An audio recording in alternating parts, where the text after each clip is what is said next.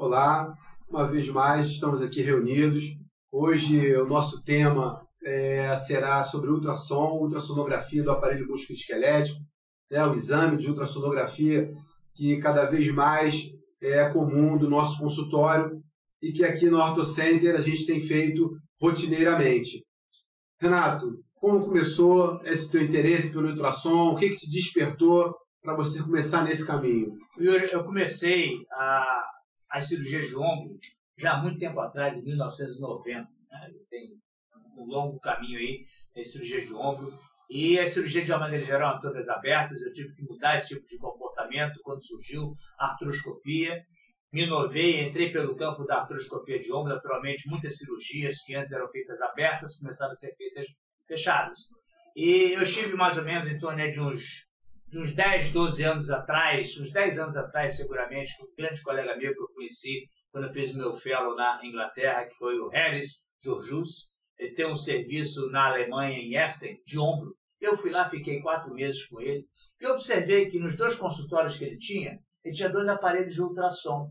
E no pós-operatório dele, ele sempre colocava o ultrassom no ombro para verificar se tinha hematoma. Achei aquilo esquisito e comecei a me interessar, embora a muita distância, muito séptico, porque eu logo percebi que a curva de aprendizado era muito longa para o ultrassom. Enfim, aí quando eu cheguei aqui no Brasil, continuei na minha empreitada em artroscopia de ombro, até que há mais ou menos em torno de uns 4 anos, me deslumbrou a viscosuplementação, que é justamente, o pessoal que não sabe, é a colocação do ácido hialurônico nas articulações, muito conhecido da articulação do joelho. Eu comecei a fazer na articulação do ombro. E me veio aquela ideia do passado, que foi justamente agregar o ultrassom na aplicação da viscosuplementação. Chamei um colega nosso, que é o Luiz Felipe Lisboa, que ele, na realidade, ele é o meu mentor, para o ultrassom. Ele que, na realidade, deslumbrou e abriu um horizonte. Eu comecei a chamá-lo aqui para a clínica OrtoCenter. Ficou mais ou menos em torno de 1 ano, eu colecionava meus pacientes para realizar a viscosuplementação e ele fazia as minhas aplicações. E eu comecei a estudar essa técnica, Comecei a estudar, comecei a fazer cursos e aí foi aprimorando até chegar onde é que nós estamos hoje em dia. E como que você enxerga o ultrassom no teu dia a dia? Você quer ultrassom para dar laudo, fazer exame, ou você quer um ultrassom direcionado para a tua prática médica? Olha, Yuri, o ultrassom ele veio para a ortopedia, dentro da nossa especialidade, não para fazer exames de terceiro, mas ele agrega valor ao nosso consultório do dia a dia, da mesma maneira que você tem um clínico que obrigatoriamente tem que ter um aparelho de pressão, um estetoscópio no pescoço. O ortopedista, muito em breve, ele vai ter que ter o ultrassom para dar os seus diagnósticos em tempo real. Você está com o teu paciente ali na frente, está com síndrome do canal do carpo, ou então a tendinite do ombro, ou uma bursite, você pega o equipamento que não tem nenhum tipo de radiação. Você pega o equipamento, você dá o diagnóstico na hora, não precisa de ressonância, de tomografia, de outros exames complementares para dar esse tipo de diagnóstico ao paciente. Entendeu? Então, o ultrassom, se você quiser repetir várias vezes, você pode sem nenhum tipo de prejuízo ao paciente. Sem dúvida nenhuma. E, na realidade, dentro do meu ambulatório, não tem nenhum custo para o paciente. Eu faço isso da mesma maneira que se pega o estetoscópio e observa o cliente. Meu ultrassom faz parte do meu arsenal terapêutico, meu arsenal para dar o meu diagnóstico. Eu não preciso esperar, às vezes, 4, 5 dias, uma semana, de uma ressonância magnética para dar o diagnóstico de uma tendinite, de uma bursite ou de uma ruptura do tendão do ombro. Ou uma tendinite do tendão de Aquiles, um esporão do calcâneo, uma bursite, uma tendinite, uma síndrome do canal do carpo, um cisto sinovial. O diagnóstico do ultrassom é extremamente acurado. Ou seja, nós conseguimos identificar diagnóstico milimetricamente, em curto espaço de tempo. É pegar o ultrassom, pegar o gel, colocar o gel, como nós vamos demonstrar aqui posteriormente. Já fizemos até alguns vídeos aqui no passado sobre a aplicação de determinadas articulações, dentro da articulação do ombro, do cotovelo, do tornozelo, do quadril, enfim. Essa eu acho que é o grande canal que hoje nós temos do ultrassom na prática do ortopedista do dia a dia. E Renato, me fala uma coisa, como é que é essa curva de aprendizado? É uma curva longa? Como é que é essa curva? Como é que isso se deu para você? Eu acho que a primeira coisa que a gente precisa para manusear e dar um bom diagnóstico do ultrassom é o conhecimento da anatomia. A anatomia é fundamental, Se você tem um aparelho de ultrassom tem o conhecimento, mas não conhece a anatomia, realmente o ultrassom você não vai conseguir muita coisa. A anatomia é fundamental. Realizar os cursos, treinar e treinar.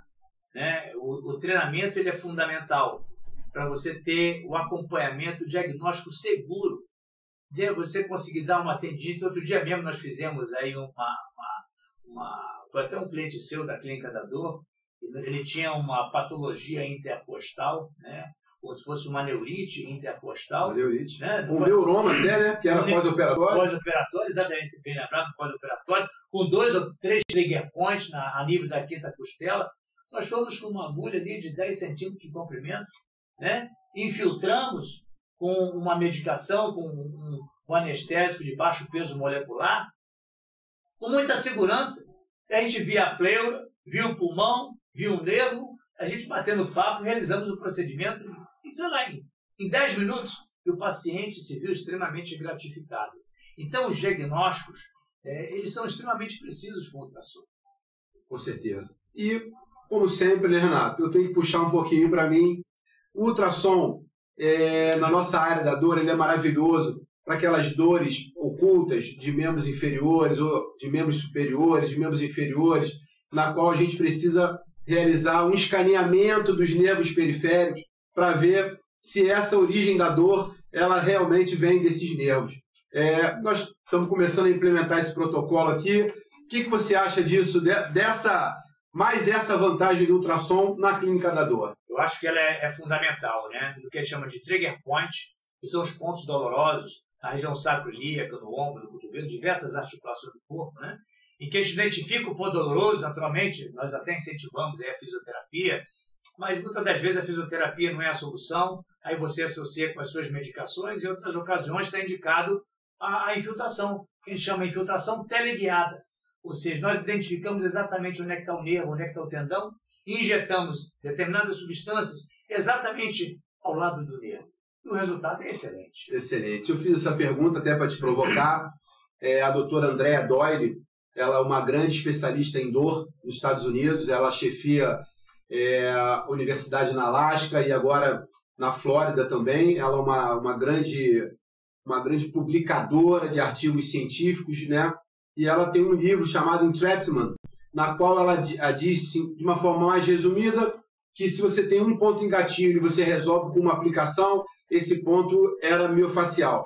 Mas se esse ponto recidiva, nós temos que buscar, com ultrassom, qual o nervo que inerva aquela região, porque provavelmente ele está preso e aprisionado em algum lugar. Com isso, a gente consegue ir na causa da dor miofacial e não só no sintoma da dor miofacial. Essa é mais uma vantagem aí do ultrassom. OrtoCenter, ortopedia sem dor e sem trauma.